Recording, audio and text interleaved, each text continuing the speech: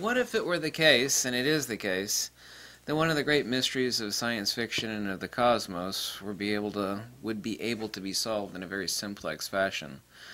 There's something that the ancient Greeks and the Egyptians and the Indians, and I translate ancient Greek and translating ancient Prakrit now for nearly 20 years. The way I inherited the works of Dr. Ananda Kitish Kumaraswamy is granted to me by his son, Dr. Rami P. Kumaraswamy, who has since passed away. A.K. Kumaraswamy knew 27 languages. He wrote 50-some books and thousands of articles. He was once on the stamp of India. I'm very proud to be an heir to his works. His son only gave me one condition, that I always give his father's works away for free. I'm not allowed to sell them, which of course I never have, obviously. Anyway, all the quotations relating to time, from India to ancient Greece, to Egyptians, various parts of the ancient world, all agree upon one thing. The notion that we're able to go back in time is absolutely impossible. The reason for that, and they didn't know that, they didn't relate it to field theory, but everything is fields, and as I said, fields are not particles, and we have to understand one thing about fields, or what time is specifically. Time is nothing other than the measure of magnitudes. Time is not a principle. It has no existence. Time doesn't exist. Well, of course time exists. No, a shadow doesn't exist either. Well, sure, a shadow exists. I mean, I can block the light and see the shadow. What this means, you actually have to work your brain at a different level than the common human being does, and you have to go back to a time, and this isn't taught anymore, of ancient Platonic retroduction to understand like what a shadow is, what nothing is, or what the word that we've reified emptiness is. These are not things. They have no principality. What this means is that they are not subjects. They are posterior attributes in relationship to something else. A shadow is not a thing in and of itself, just as a dream is not. A shadow is a privation of light. Time is not an autonomous principle. Nikola Tesla himself said that space has no properties. And Tesla was right. He did not go out on, however, to elaborate why space has no properties, but the very simple reasoning for this and in understanding field theory is that space is a posterior attribute, the wake front of the loss of inertia, as we denote magnetism. Magnitude, of course, leaves in its wake space. The only thing that gives the universe magnitude is magnetism. I literally wrote the book on magnetism. I can actually say, while many people have discovered little bits and pieces of magnetism here and there, nobody's actually understood what magnetism is until I wrote the book. I'm on the 4th edition now. The 3rd edition is out. It's a completely free book. Let's talk about time travel, for example. We're not talking about science fiction here. We're talking about real reality. It is absolutely statable and irrefutable that since magnitude only moves in one direction, magnitude has one direction. That direction is magnitude, the loss of inertia. Force and motion only have one direction. As the ancient Indians said, you can never set your feet in the same waters ever again. In other words, if you walk in a flowing stream or a flowing river, you're only going to stick your feet in the same waters one time and one time only. Magnitude only has one direction. Now, as I've discovered, and yes, it was my discovery, the phase shift, or what is specifically electromagnetic retardation, or what is polarized time, has discovered not that attribute, but its effects on living systems by Rawls and Davis, and countless hundreds of you people have actually duplicated the experiments that they did and which I showed you on YouTube. Just type in magnetism and seed growth, where you can get radically different results in plant growth and seed growth by exposing them to a different polarized portion of a coherent entity. The only thing that actually defines a magnet is field coherency. Within that field coherency we have a phase shift which exists at a ratio of 1 to 5. Therefore we have polarized time. So there are 3 things that we can actually say definitively using retroductive logic and everything that I know about field theory, which is rather immense, and certainly so everything about magnetism. Oh, that sounds like a really egotistical statement. It is, however, true. Well, the one thing that we can state, well, three things that we could actually state about time, is that you can end it at the plane of inertia where there is no time. We have a non-Cartesian atemporal, I said atemporal, or a trans-Euclidean plane of inertia where time absolutely has no meaning, no existence. The notion of where and when, these are abstractions for phenomenal beings that exist in space and time. So we have one gear drive of time, shall we say, and let's talk about the second gear of time, like an automatic transmission, right? First gear, second gear, and third gear, we have no time. We have inflation. We actually have the progress of time, which we all understand, birth, old age, sickness, death, the actual motion of time. The third gear of time would be to create a large enough polarized, coherent, displacement of time. Time still moves on, but what we're able to do is to retard that time. Electromagnetic retardation, what we'd have is a bubble of polarized time, whereby which it would still be inflating, but at a rate that is significantly less than all surrounding magnitudes. So we would be able to travel in time, say enter this bubble of coherent polarized field, and actually able to exit it, cutting the current, and exit it at a future point in time. So time travel is possible, but only in one direction.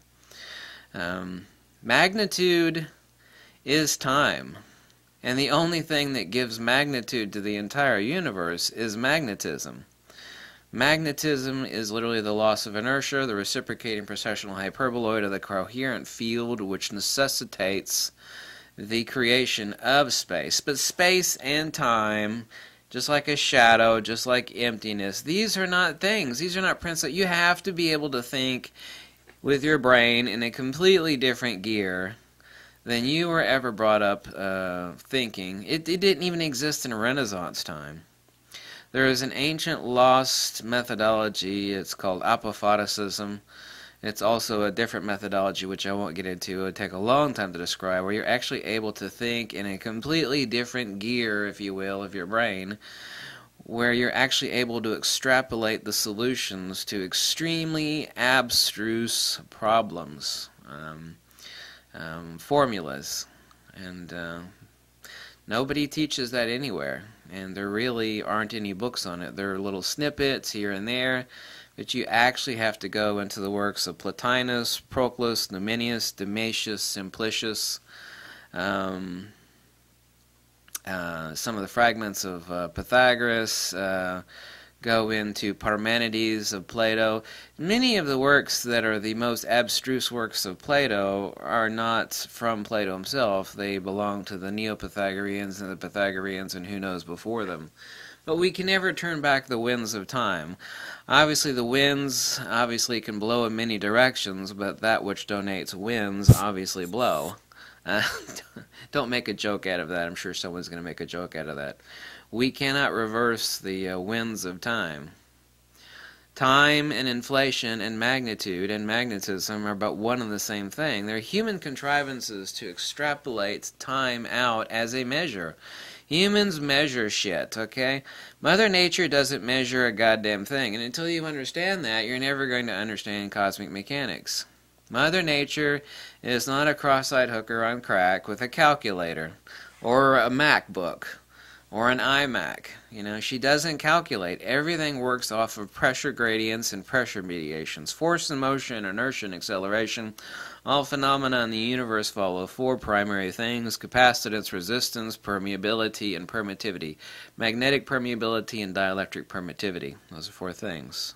Okay, capacitance, resistance, permeability, permittivity, force and motion, inertia, and acceleration. Space is not a thing. Space has no properties. Nikola Tesla, quote unquote.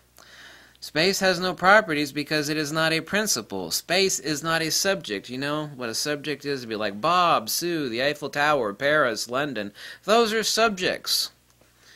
They have in of their nature a principal Cartesian locus. They are principalities. They are subjects. There is no such thing as time. There is no such damn thing as space. There is no such damn thing as... Sure, there's a shadow there. You know, you stick this right here and view this light, I can see that shadow there. No, a shadow is nothing. A shadow is the absence of light. We cannot reify posterior attributes. Now, this is something you're going to have to wrap your damn brain around. To me, I mean, I don't even have to think about this stuff. Everybody else has to ponder it. Oh, that's a really egotistical statement. Well, wrap your brain around it. You cannot reify... Reification, if you don't know what that word is, look it up. It's not a complicated word. You cannot reify a posterior attribute. A shadow, look, there it is. I made it appear. A shadow is a thing. No, a shadow is a privation of light. Time is not a thing, just like a shadow. Neither is space. These are posterior attributes.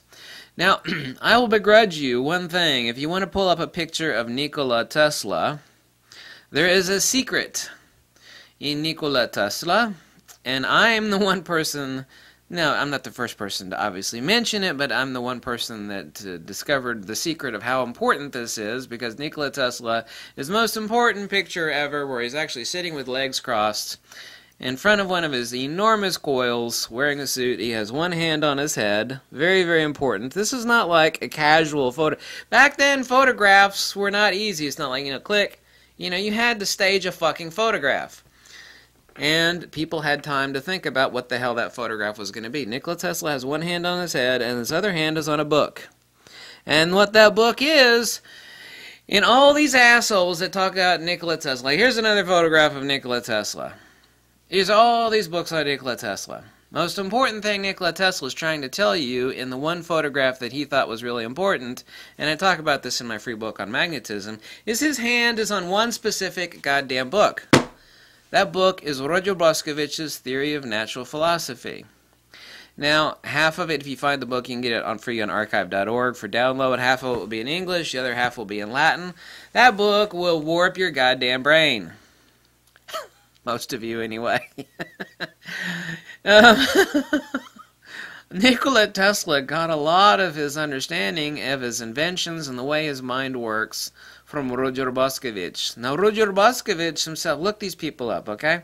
Roger Boscovich got his training and methodology as some of the real, back in the days, in the 16th, 15th, 14th century, if you were a rich bastard, okay, your child studied Plato, okay, your child studied Aristotle, your child had learned a special and magical way to work their brain, to figure out really...